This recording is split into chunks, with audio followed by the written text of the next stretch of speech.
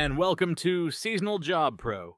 On this channel, we try to help seasonal workers to make a home in the seasonal employment industry. So, today we're talking about housing. So, let's get to work. Finding a seasonal job is fairly easy, especially if you don't care where or what that job is. Then it's really easy. But to get the most out of seasonal jobs, you'll probably want to have at least an idea of what kind of work you'll want to do, how much you can make, and of course, where you will live. And finding a place to live can be one of the most difficult and annoying things to deal with. So in this video, we are going to explore some of the different types of housing offered by seasonal employers and what you might expect.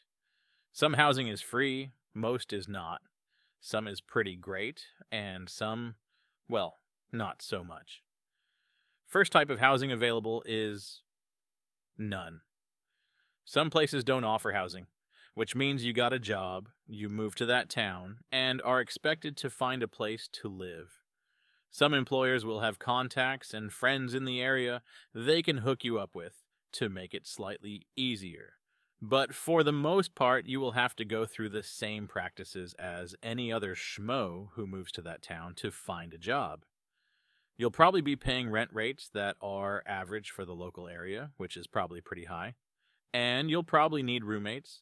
The upside is that since your housing isn't tied to the company, so if you decide to find a different job, you won't need to find another place to live. Next up, free housing. Free housing is on a whole pretty rare. Free housing is most commonly found at summer camps, ranches, some guiding companies, and very remote locations. Typically, if the job is in the middle of nowhere, and you wouldn't be able to find anywhere else to live, even if you wanted to, they'll probably offer free housing. There's a pretty good chance this will just be a space for you to set up a tent. If it's a summer camp, it might be a nice canvas-walled tent that's already there, or you might find yourself with a bunk in a cabin you share with a few other people. The other type of free housing is where the company will charge you a nominal rent and then return that rent back to you when you finish your agreed-upon contract.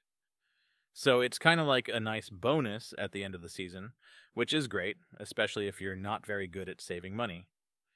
And assuming you don't trash the place, shared housing. Shared housing is just what it sounds like.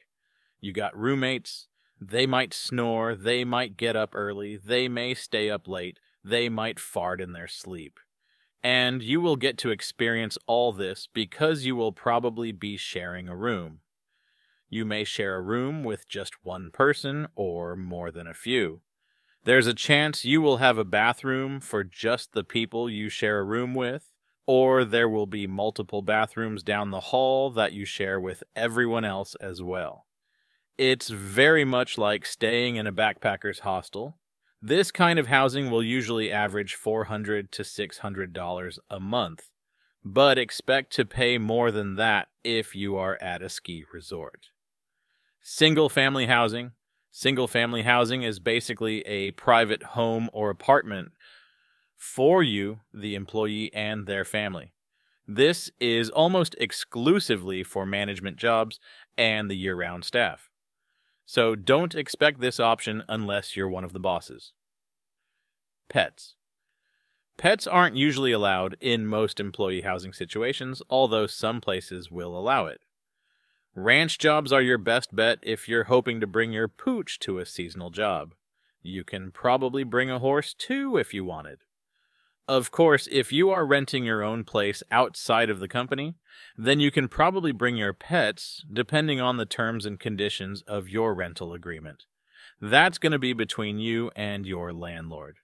Finding employee housing isn't always easy, and when you do find it, it isn't always that great.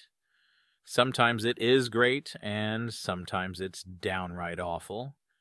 Much of the time, the staff housing directly reflects the type of company you are working for.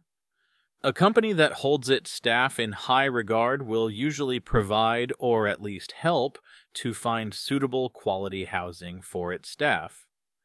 It makes sense that if you want to have happy, positive employees that work well and are productive for your business, you provide a safe and comfortable place for your staff to relax and get a good night's rest.